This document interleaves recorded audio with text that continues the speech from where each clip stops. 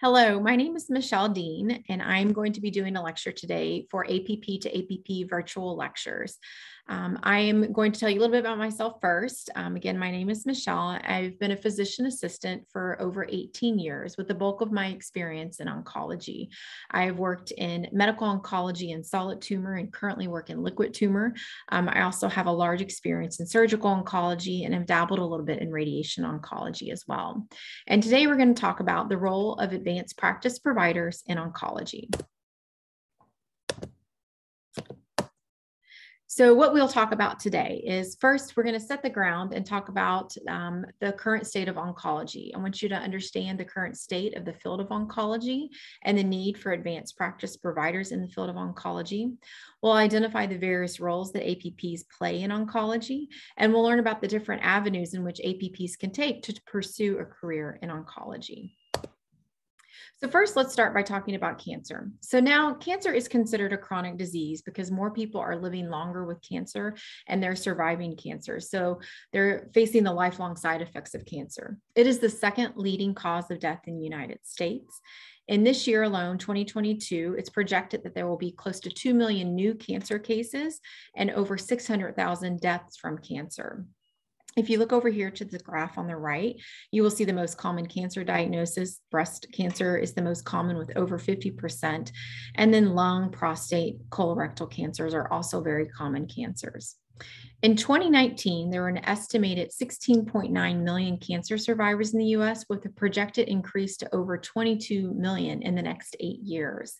New cancer diagnoses, as well as cancer-related deaths, are also predicted to rise by nearly 30 million and 16 million, respectively, in the year 2040.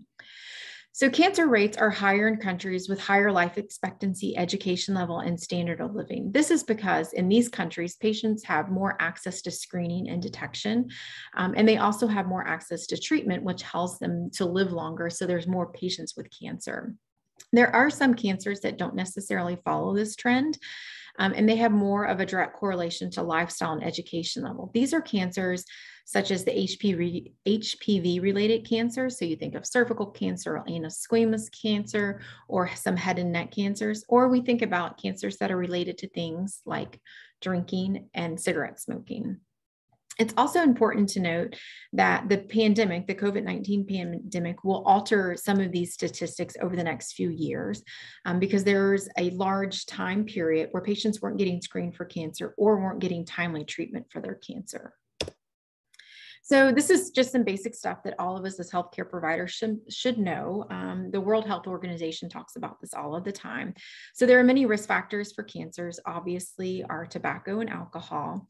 And of course, we all know that diet, obesity, and physical inactivity play a large role in many diseases, but they also play a large role in the rate of cancer, as well as cancer recurrence. And we also know that obesity, while some cancers aren't necessarily related to obesity, that obesity does have a huge impact on patients with cancer. You know, chemotherapy adjustments have to be made for people that are obese. People that are obese have complications related to surgery or aren't surgical candidates at all. But jumping back, other risk factors for cancer include air pollution, chronic infections like, again, the HPVs, H. pylori, hepatitis, and Epstein-Barr virus. Screening, detection, and early diagnosis are key in better outcomes for cancer. So colonoscopy is the only tool that is a screening tool and a preventative tool all in one because it can remove polyps. And now the screening age for colonoscopy is set at 45. Pap smears, looking for cervical cancers, mammograms, routine dental care is super important so that we're looking for head and neck cancers. And of course, timely referral for evaluation and treatment of cancers. And while it sounds corny to say where you go first matters, it's very important that you have a very good, thorough workup and evaluation of a cancer. If you think about it, a 300 slice CT versus a 600 slice CT can be the difference in between diagnosing somebody with metastatic disease or not, and then getting the appropriate care for their cancer. So next, let's look at the oncology workforce. So ASCO, which is the American Society for Clinical Oncology, it monitors and assesses the workforce that is available to diagnose, treat, and care for people with cancer. And as time goes on, as there are more cancer patients, evaluating and understanding the workforce is going to grow in importance as well. In 2020, there were about 13,000 oncologists in practice in the United States, and about 20% of these were over the age of 64, and less than 13% were under the age of 40. And this is important, right? So age is very important. As the number of cancer patients grow, the number of oncologists is not increasing in proportion as well. They're actually out of proportion. So this is very important. More are retiring than are coming into practice. And so there is a gap there for care for cancer patients. Another important component to look at is rural America. So 1 in 6 Americans live in a rural area, and about 60% of these rural counties in the US have no oncologist. Urban counties, on the other hand, have 20 times more oncologists per square mile than rural counties. So cancer care in rural America is very important to take note of. Most of the United States top trained oncologists are trained at large NCI centers. And so when they finish their training in these places where there's a lot of research and there's cutting edge care, they're often recruited to work at the same center that they trained, or they're recruited to other large NCI centers, or they practice in large metropolis areas. So these less desirable geographic regions are often lacking in oncologic care. And this is a big deal because, patients that live in these smaller areas are less likely to have access to good care or care at all. And so this is actually a place where APPs can come into play, which we'll talk about later. If you look at the map over here on the right, this is also from ASCO, and it highlights kind of the areas where there's a large concentrations of oncologists. And you'll see that these dark blue states are actually very heavy with oncologists, and this is where the large cancer centers are. So if you look North Carolina, there is Duke. In New York, there's Memorial Sloan Kettering. In Texas, there's MD Anderson. And so these have a higher population of oncologists versus if you're to look at the north, you can see like in Montana and in the Dakotas, the number of oncologists is actually very low. So how can we kind of help with this workforce? Well, this is where the advanced practice provider can have a big role. It's anticipated that by 2025, the demand for oncology services is expected to increase by 40% or more. However, the supply of oncologists is only expected to grow by 25%. So there is a mismatch there. Currently, about 75% of oncology practices now utilize APPs to meet the growing demand for cancer care. They're using them to enhance their care delivery models and improve continuity of care and expand value-based care in oncology. And if APPs, they can be an asset to the field of oncology as long as you have a group of physicians or a practice that is willing to embrace them. Physicians that will take the time to embrace them, train them, and have the group, kind of embrace them as a care team. The value is very high there. So a little bit more basics about oncology. So oncology is more than just chemotherapy. I know a lot of people that aren't in the field of oncology kind of think of cancer and chemotherapy. Well, it's more than that. There are 3 basic areas, or the major areas, I guess I should say, of oncology, and that is medical oncology, radiation oncology, and surgical oncology. And taking a deeper dive into those areas, there's hematology oncology. Hematology oncology is what we think of as liquid tumors. So that's blood cancers, cancers in the lymph system, so leukemias, lymphomas, multiple myelomas. Gynecologic oncology, so anything in the reproductive system of a female, uterine, cervical cancer. Neuro-oncology is encompassing anything that's in the brain or the spine. And so caring for disease that's primarily located there, or disease that is metastasized from other areas to the brain or the spine. Pediatric oncology is a whole field in itself. Thoracic oncology, though, so thinking lung or esophageal cancer. Urologic oncology is prostate, bladder, urothelial cancer. GI oncology encompasses the whole GI system and neuroendocrine tumors. Colorectal is just as it sounds, colon, rectum, and also anus. And then cutaneous oncology is more like our skin or melanomas. And all of these, while they're all very special, they kind of all work together depending on the disease. If you have a large rectal tumor, as an example, sometimes that tumor can be, invading the bladder or the prostates or the ureters. And so when it comes time for an operation, oftentimes you have to involve team members from radiation oncology to radiate during the operation. You have to involve urology urology oncologist to help with the urological piece of the operation, and a colorectal surgeon. So all of these, while separate, all kind of play a role depending on the type of cancer that a patient has. So when we think about oncology and specialization, as I said, there's so many different types of oncology. Specialization, is important. It leads to expertise, which leads to improved outcomes. So kind of, I think of cars, it's something I don't know very much about, but I don't think that you would necessarily take like your Porsche to the Ford dealership for maintenance. While, mechanics at both likely know a little bit about each of the cars, more than I do for sure. They're very different beasts. And the same is true for cancers. Cancers are very different, and the way we care for cancers are very different. So specialization allows not only for more advances in treatment and in care delivery, but it allows these providers that are specialized to, stay on top of current trends and also have the ability to recognize patients and the symptoms related to the treatments that they give them, because they're always kind of seeing the same thing over and over again.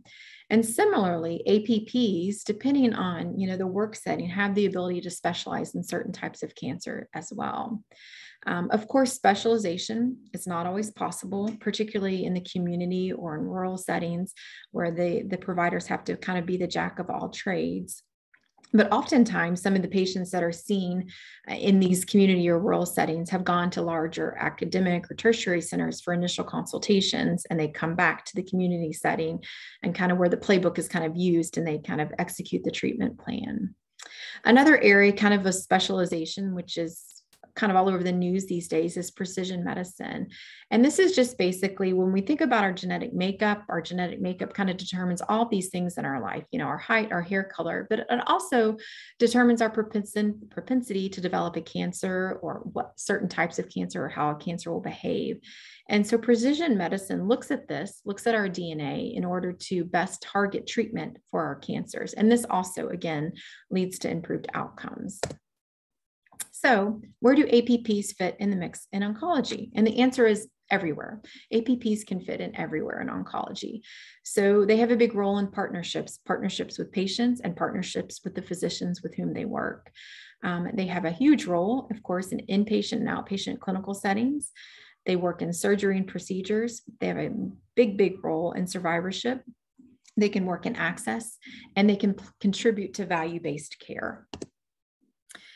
So just like any chronic disease, cancer patients require frequent visits, sometimes daily for treatments like radiation, weekly for chemotherapy, or intermittently for things like IV fluids or IV antibiotics or maybe transfusions. And so APPs can become an important member of the patient's care team and are often involved in all of these, visits, whether it's restaging or surveillance or, a walk-in patient. And in my experience, patients very much look to the APPs that they've grown accustomed to seeing during these visits, for guidance, for care, for compassion. And then the other relationship is that between a physician and an APP. So in any practice that utilizes APPs, the physician-APP partnership is important and so beneficial for everyone, not just for the patient, but for the whole care team. So, if you have a good relationship, you can distribute the patient volume between the providers. So physicians can see some patients, APPs can see some patients, which provides patients with more options for scheduling. Having a partnership between an APP and physician also allows for patients to have additional provider contacts. And APPs, they can work in every discipline of oncology to kind of help increase access, improve continuity of care, and decrease provider burden, which subsequently will lead to decreased burnout in providers, physicians, and APPs alike. And additionally, these partnerships are great in academic centers because APPs can help kind of relieve some trainees, because trainees, as we all know now, have a work week that they cannot exceed about 80 hours or so. So APPs play a big role in this as well. So the inpatient, outpatient clinical setting. So this is kind of an obvious one. We know that APPs can play an important role in both the inpatient and outpatient setting to enhance continuity of care for our cancer patients. So many cancer patients will often at some point require hospitalization, whether it be for a planned treatment or a planned surgery or an unexpected admission due to a complication. And so it's very nice often for the patients to see a familiar face when they have the APP come in. The APP, it might not be the admitting team, but the APP is there and they kind of know this patient's history. And so it's very good for patients to have this, but also for other members of the healthcare team to know, like, oh, call that APP. They know all about this patient. And so this familiarity can increase patient satisfaction and actually lead to better outcomes as well. So another area that APPs can work in is in surgery and procedures. Just like in any other surgery setting, APPs can be a first assist, and this is no different than for surgical oncology. Actually, having APPs that routinely come to the OR with the surgeons is very important. Surgical oncology, requires a special skill set. It's a very different setting than general surgery. And it's kind of understanding the disease too. And so these APPs with experience understand the disease and their role in the operation. And again, trainee relief, many residents and fellows have a cap on their work week, especially in the operating room. And so APPs and trainees in academic settings often work together to assign OR assignments for the week to make sure that trainees don't exceed work hours, to make sure that all the operations are able to get done. Port clinics. So many cancer patients, if not all cancer patients, require some sort of venous access. And so that comes in the form of a venous access device, which is a port, or a PICC line. And so in large centers, APPs will man the port clinic. This is kind of doing all the pre-procedural workup for ports. And participating in insertion and removal of ports. And by having APPs do this, we're able to, expedite patients getting ports, which means we're able to expedite them getting to treatment sooner, which is actually all around helpful. Bone marrow biopsies. So many APPs perform bone marrow biopsies. I do this almost every day in my current job. And bone marrow biopsies are necessary for many patients with liquid tumors. And they have to be done frequently. Lumbar punctures are done for diagnosis or for administration of chemotherapy. So chemotherapy is given intrathecally through a lumbar puncture. I do this every day at work as well, or through an Ommaya reservoir, which is located a little implant by neurosurgery up in the head. And then cutaneous procedures. So in skin clinics, many APPs will do things like punch biopsies and do suturing in cutaneous melanoma clinics. And then here in the box in the little lower right-hand side here, I've kind of named some other unique areas depending on the actual place where the APPs work. If it's a large cancer center, these are more things that are likely to be available, but investigational therapeutics. So this is clinical trials. So in clinical settings where there's a lot of research going on, which happens a lot in cancer, APPs will be very involved with the evaluations of these patients and keeping track of their studies. Infusion centers, like I said, these are places where many of our cancer patients get their chemotherapy or come for transfusions or IV fluids. And so APPs, whether they staff the infusion center or on call for infusion centers to kind of evaluate patients for any acute issues, is actually very helpful for patients and for centers that house cancer patients. Integrative medicine, this is unique to most cancer places.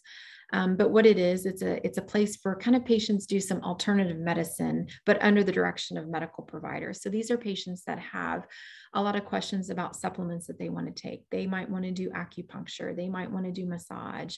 And so having providers in these integrative medicine centers is actually helpful to kind of weigh the risk and the pros and cons, I would say, of these alternative medicine treatments. Nocturnal hospital medicine, this is not unique to cancer, but in oncology centers, it's great to have oncology trained APPs that are able to recognize things like oncologic emergencies. And again, this is relieving trainees to cover the night shifts at hospitals. And then oncologic emergency departments and urgent cares. In many places have emergency centers or urgent cares that are specific for cancer patients only. And so APPs that are well-versed in oncology actually play a big role in these centers as well. So survivorship. So this is actually a big place where many APPs play a role. There are many, many places, actually everywhere that I've worked, that have APP-run survivorship clinics. So survivors in a cancer world is anybody that's been diagnosed with cancer and is still living.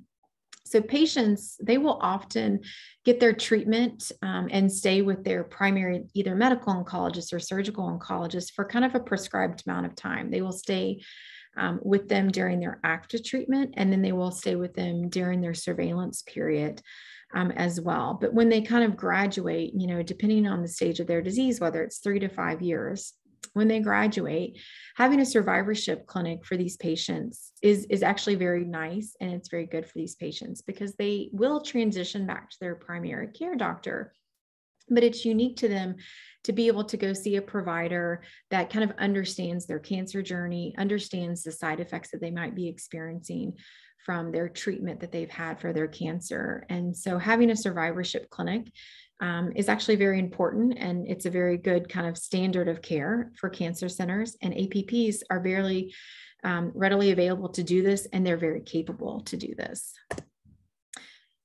So access. This simply means is how do we get patients into cancer providers? Like, what are the barriers to timely and quality care? We know that improved access to effective cancer prevention, screening, treatment, and comprehensive cancer care can have a significant impact on outcomes, and APPs can certainly help reduce some of the barriers to access.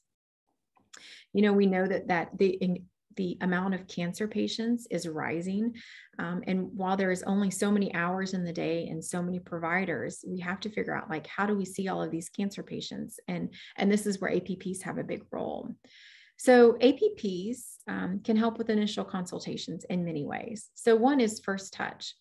So at some organizations, even not in a cancer discipline, nurse navigators are utilized for this. However, cancer is often not straightforward. It's not just a common cold. Cancer is very complex, and it requires more clinical expertise. And this is something that well-trained APPs have.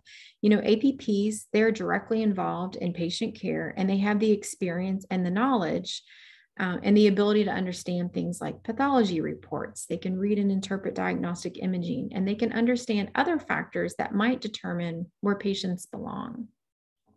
And so APPs are able to help screen newly diagnosed patients and subsequently determine, like, what's the best physician for this patient to see? Do they need any testing before coming to a visit? Do we need records? Do we need pathology? Do we need imaging? They have the understanding to kind of help with this first touch per se.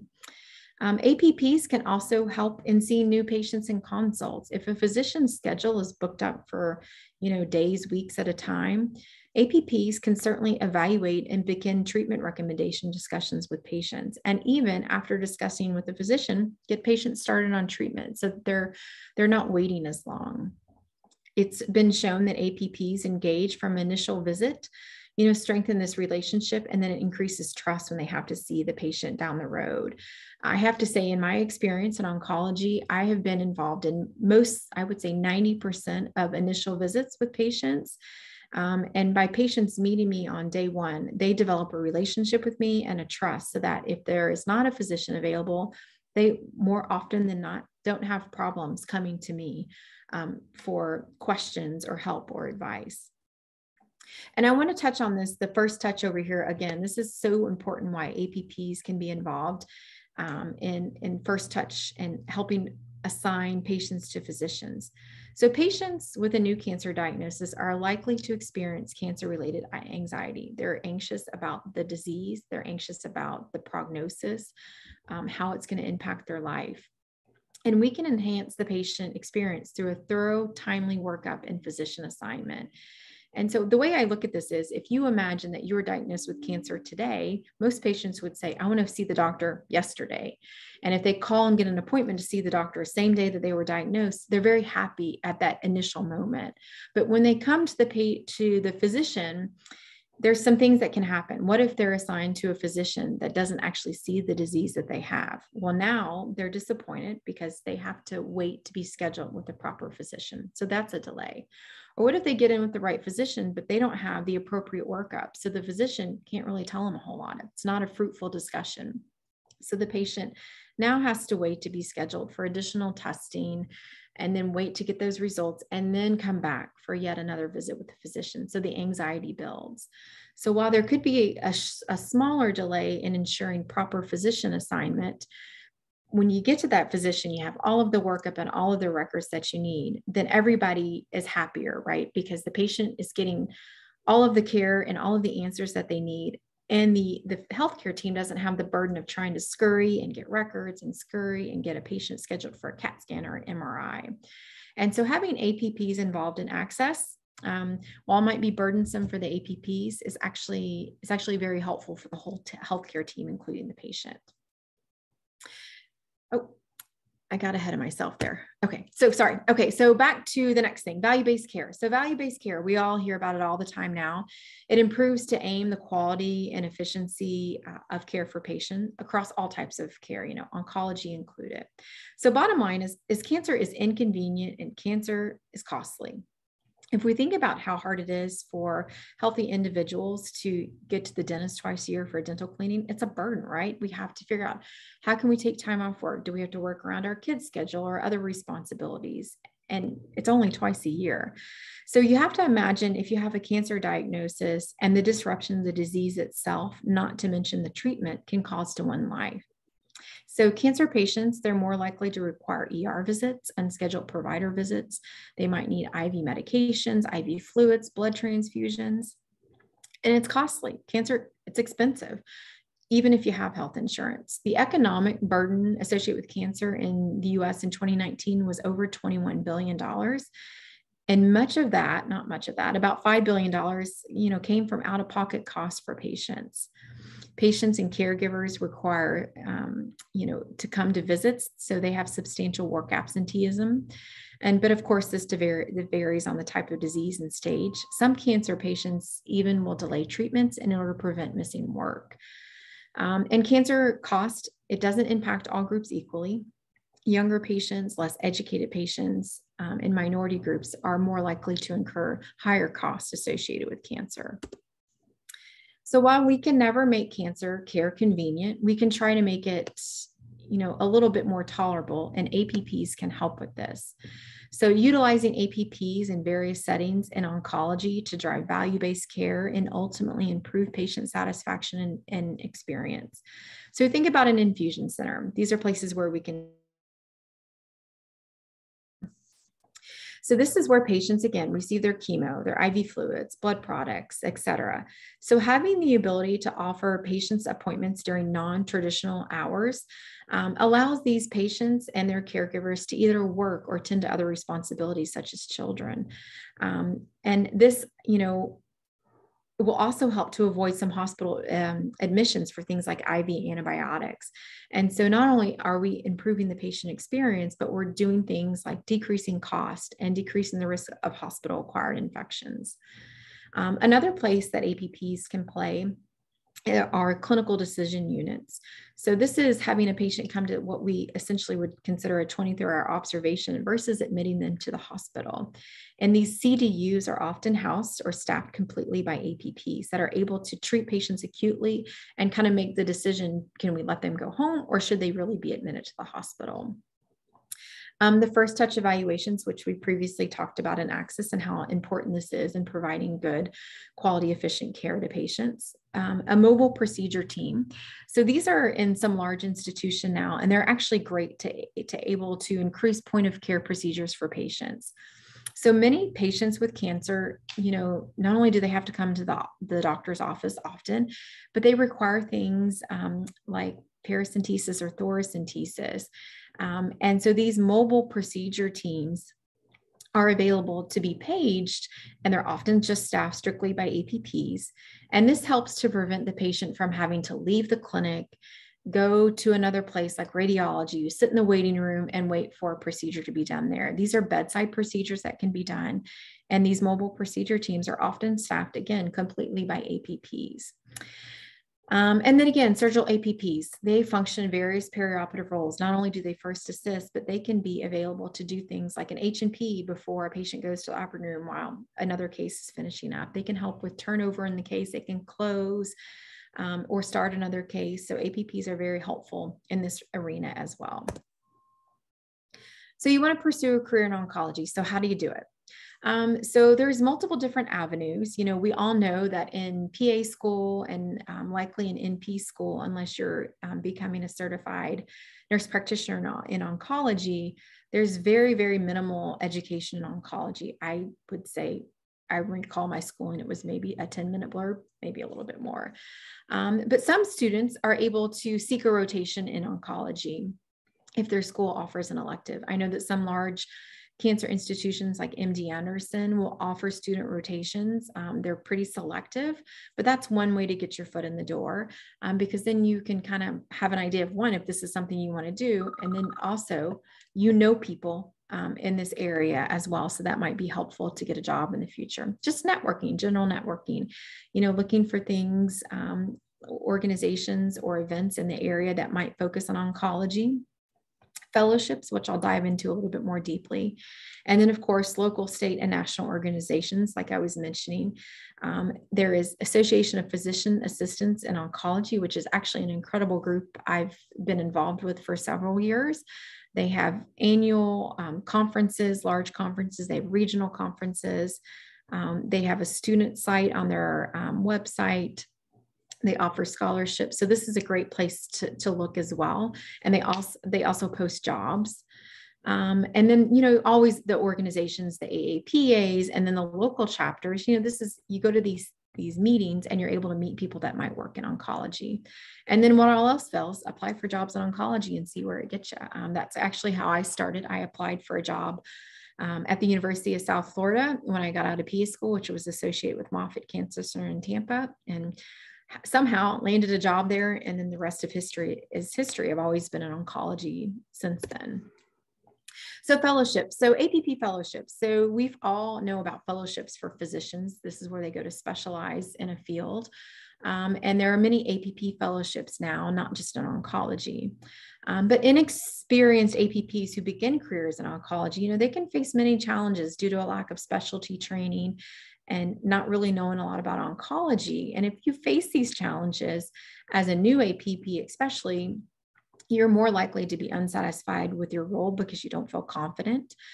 You could be providing unsafe patient care. And actually, it's costly to organizations. Employee turnover is expensive, and it's a burden too.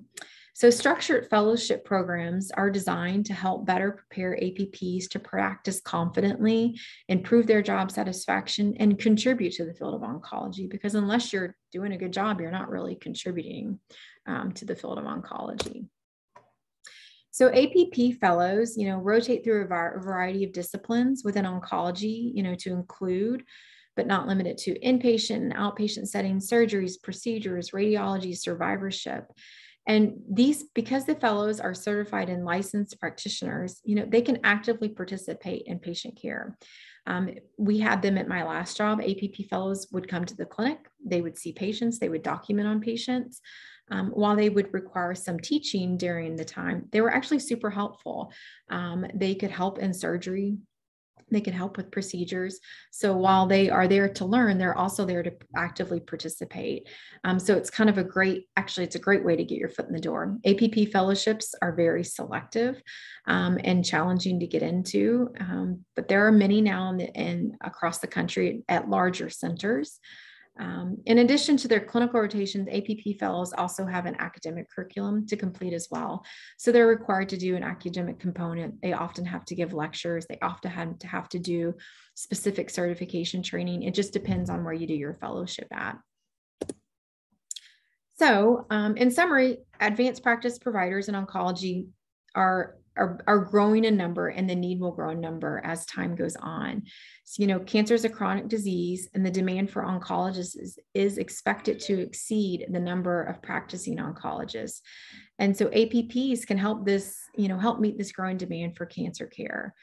Advanced practice providers can work in various roles in oncology to help meet patient demand and increase access to care.